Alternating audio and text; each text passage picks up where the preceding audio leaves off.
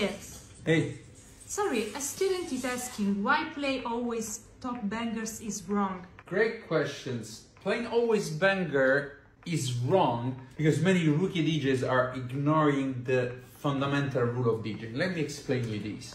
When you are a DJ and you are a rookie, you tend to always want to impress your dance floor.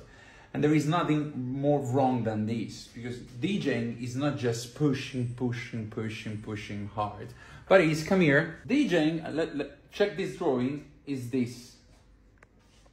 It looks crazy, but it's exactly like this. So you start from one point and then you want to bring your own audience up to this point. And this is the length of your DJ slot. If you push always with bangers from the beginnings, you start here and you stay here for the whole DJ set slot. So what is happening? People is leaving. People are leaving. People will go to drink, to the bathroom, to the loo, will leave the club. Oh my because God. Imagine it's like, if you do a marathon or you do a race, DJing is not like a sprint.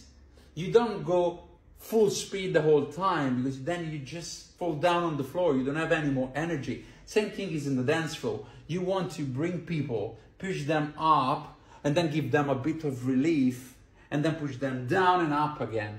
So there is a long theoretical part about this. There are lots of lessons about this topic, but I just want to pass through these messages.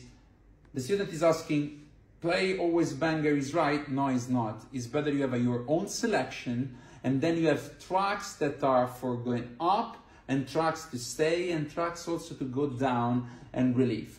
Then, moving from this up and down to this up and down up to this place is a different story. There is lots of theory to learn, and it's a different journey that we can explain on other videos or in the academy, but this is very important to know.